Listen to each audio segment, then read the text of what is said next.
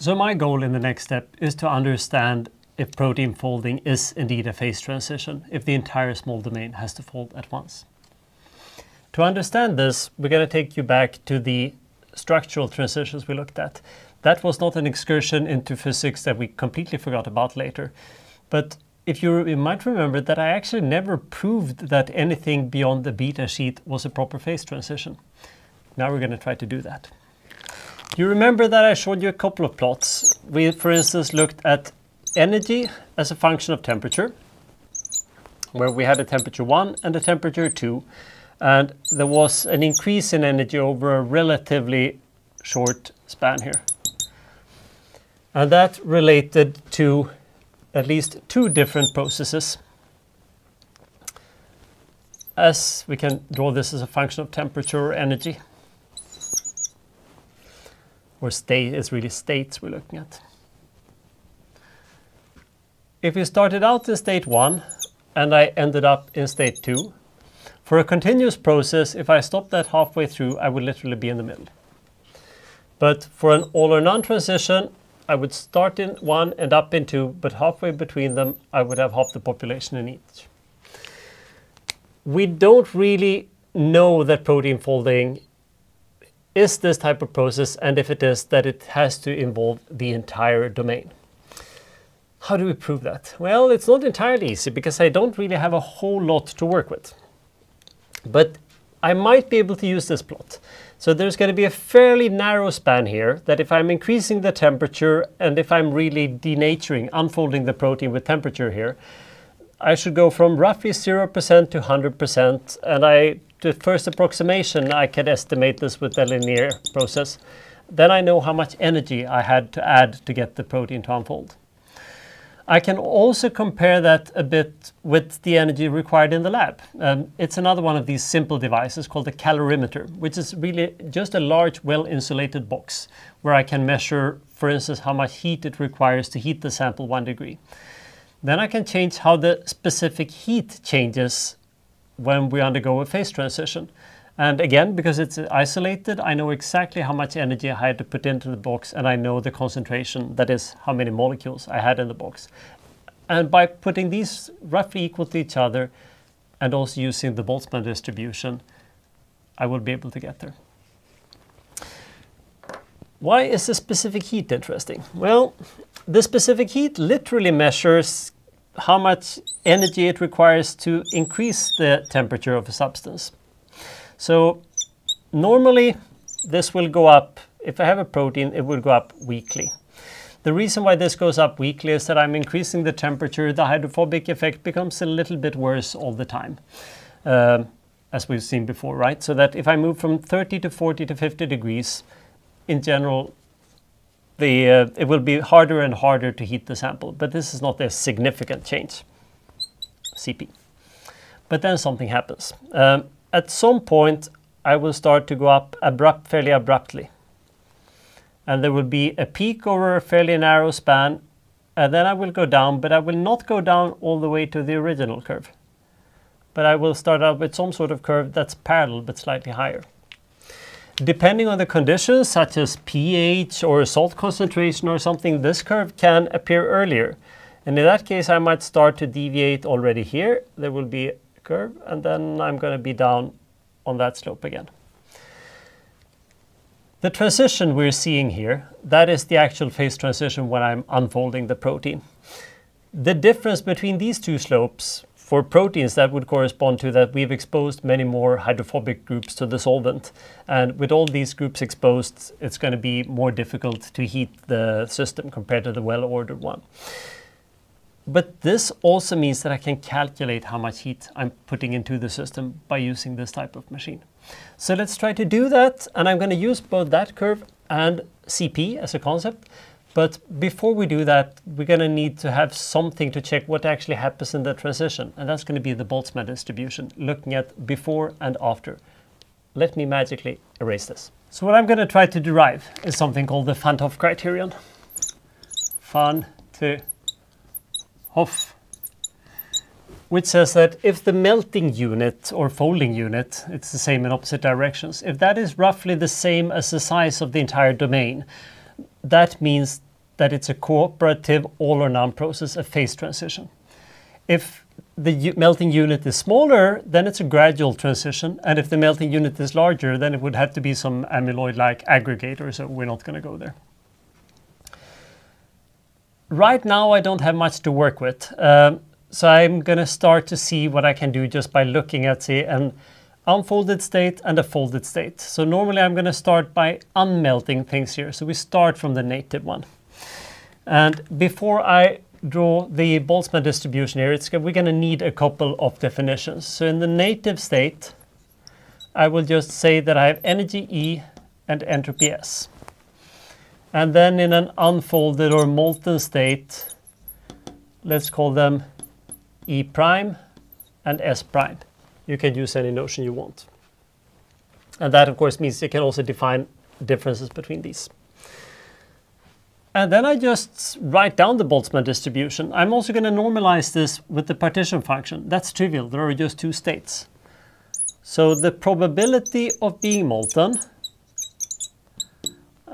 large down here, that's going to use the terms from the second expression, right? E raised to minus E prime minus TS prime divided by KT.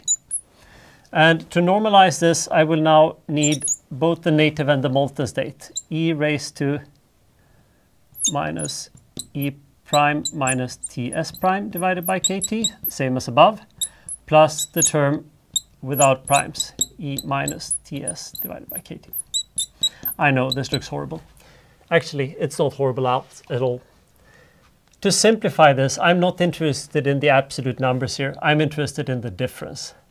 So I'm going to take and divide everything by this number. That means that the nominator becomes 1. This term becomes 1.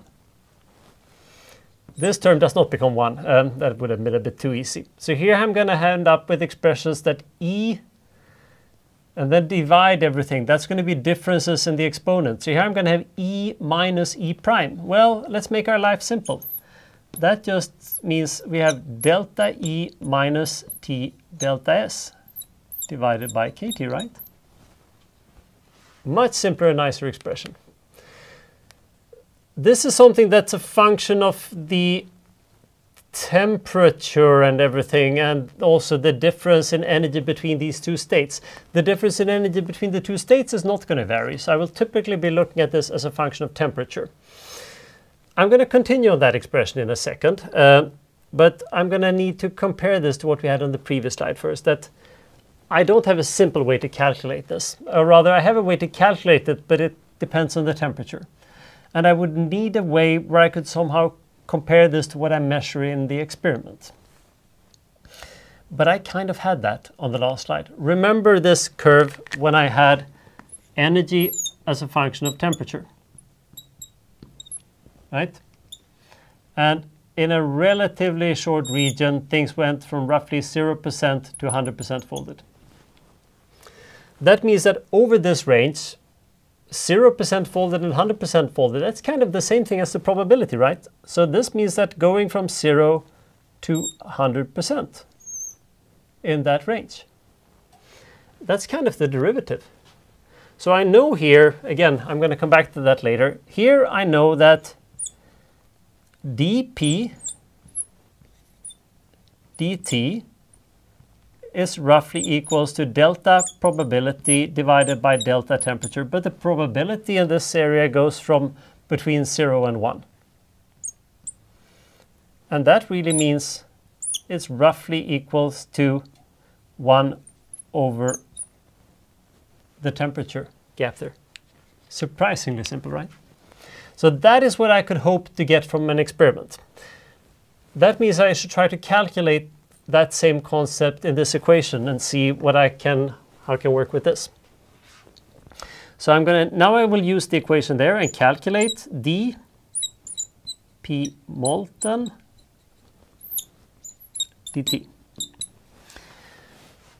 Well, that's that expression. it's not that horrible because those two t's cancel, and that means that I'm going to have a delta E divided by t there. It gets a bit ugly, so I'm not going to write down every single step, but you could do this if you had 10 minutes. This is going to be 1 over 1 plus E raised to minus delta E minus T delta S divided by KT, that entire term squared, multiplied by E raised to minus delta E minus T delta S divided by KT. These are just the chain terms coming out. And then eventually the inner derivative here is going to be a minus delta E divided by KT squared. That's it. But if we look at this, this is P molten squared, right? And it turns out that you can actually write the other term we're multiplying here as try to take 1 minus that expression. So what this will actually simplify, actually it's not simplified, I can just write it in a slightly different way. This corresponds to P molten multiplied by 1 minus P molten multiplied by delta E divided by KT squared. If you don't believe me, take that expression, or that expression in particular, enter in that equation, and you will see that it matches that one. But it's a bit of mathematics. But the point is that this is now a closed expression that depends on P molten, the delta energy, and I will be able to get some of these from the experiments. What is this? Well, we're going to need to simplify a bit. Of course, this term will vary as I'm going through the change here, right? Here P molten is going to be 0, and here P molten is 100%. But let's pick something simple. Let's pick the midpoint here. In the midpoint, P molten is 0.5. 1 minus P molten is also 0.5. So at the midpoint, the derivative at midpoint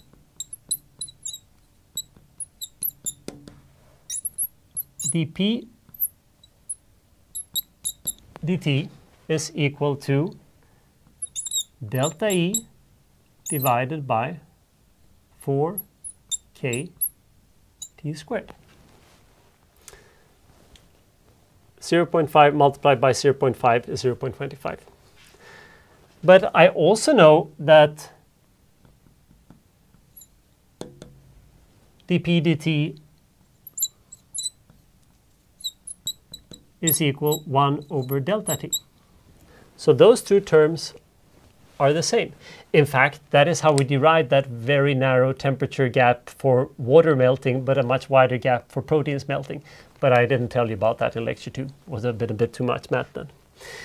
But if we now put these equal and just use measurements here and compare to the energy, we will be able to solve this. Let me erase it. So what I carried over from the previous slide was just that from the equation we got that dP dt at the midpoint, temperature T0, I added a 0 there, was delta E divided by 4k T0, where delta E was a change in energy from the transition. And we also had the estimate that that should correspond to 1 over delta T. If I put these two as equal, I get that delta E equals 4k T0 squared divided by delta T for some sort of melting unit. Meaning that if I know the time span, the temperature gap over which it melts and the temperature at it melts, I know the amount of energy. The temperature gap I could get from that simple experiment where I checked the width of the curve for the specific heat, right, in the calorimeter. But now I need to know delta E. Well, delta E I also get from the calorimeter. So in the calorimeter,